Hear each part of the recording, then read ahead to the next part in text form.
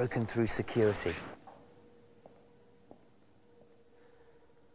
Now, if I got caught in here on my own, I'd be taken away by BMW police and probably put in a BMW jail.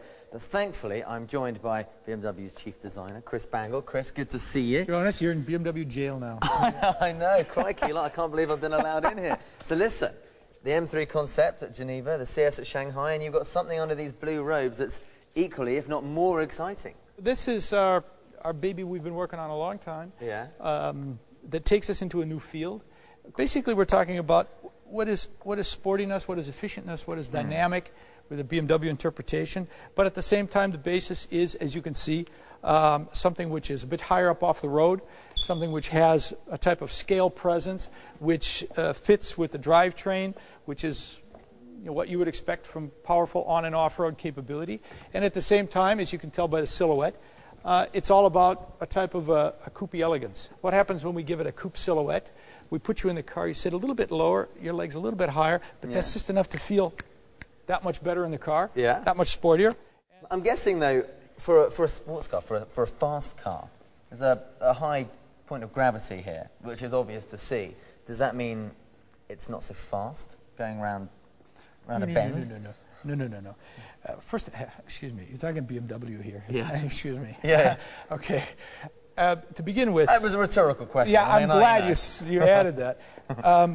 To begin with, when BMW set out to redefine four-wheel driveness, the first thing they did was they lowered the center of gravity.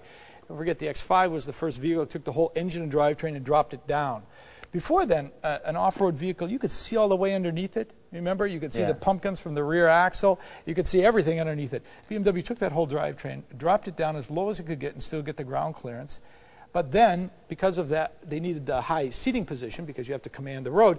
They brought the driver back up again. Here, we're saying, okay, let's take the best from this sports activity world and let's give it that coupe seating position, coupe window frame feel, coupe silhouette, and suddenly we're in a completely different type of sensation when you drive it. That's what's new about this. It's the sensation when you're inside. I might have noticed that it seems quite spacious inside. I mean, if you think about a coupe, for example, I mean, people complain about the interior and space, don't they? They say that they're a bit cramped.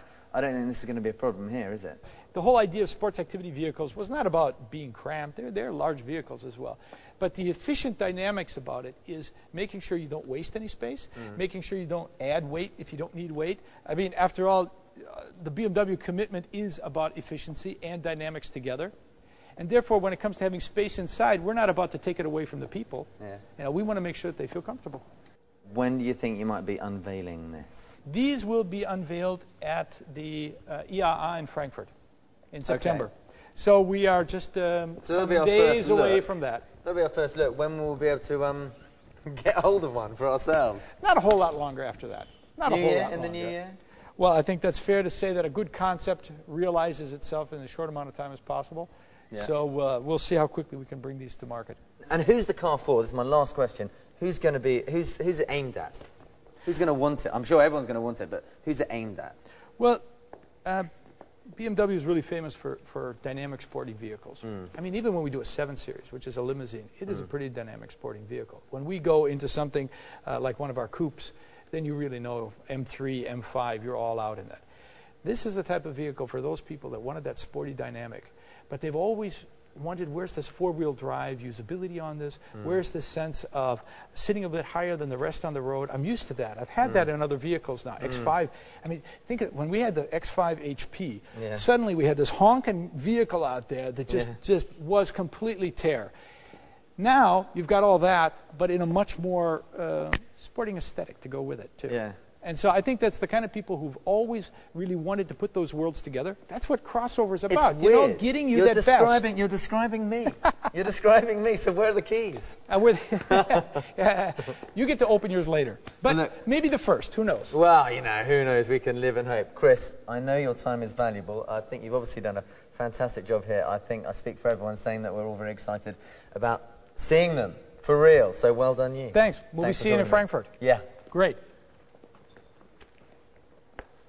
I love that. I love the way you conceal the light.